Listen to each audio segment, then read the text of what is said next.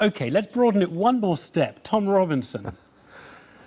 You brought Glad to Be Gay. What year was that? That was 77. 77.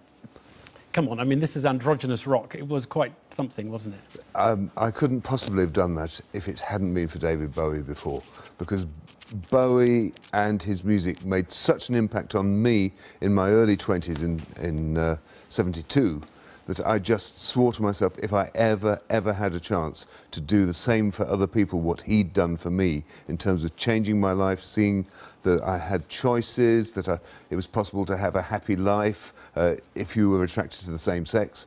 That message was not there before, because in the 60s, men went to prison if they were gay, so there wasn't role model one.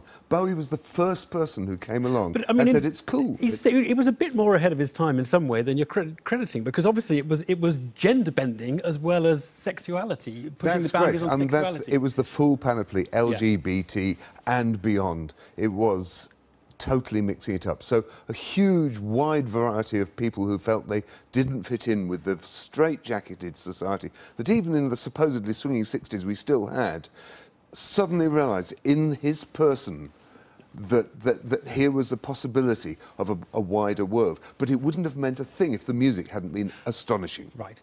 It feels like his period was the period when music was a great shaping force. Yes, the music was the great Bush telegraph through which culture was transmitted, because we didn't have an internet. It wasn't football. Pop songs actually gave us that kind of information.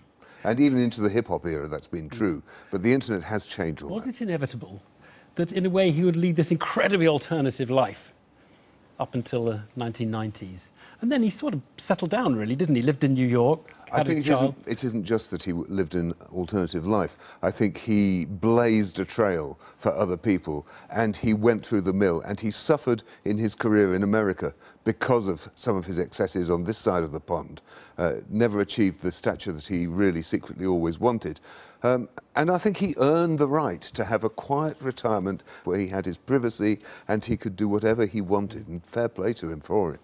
Have to leave it there. Thank you all very much indeed.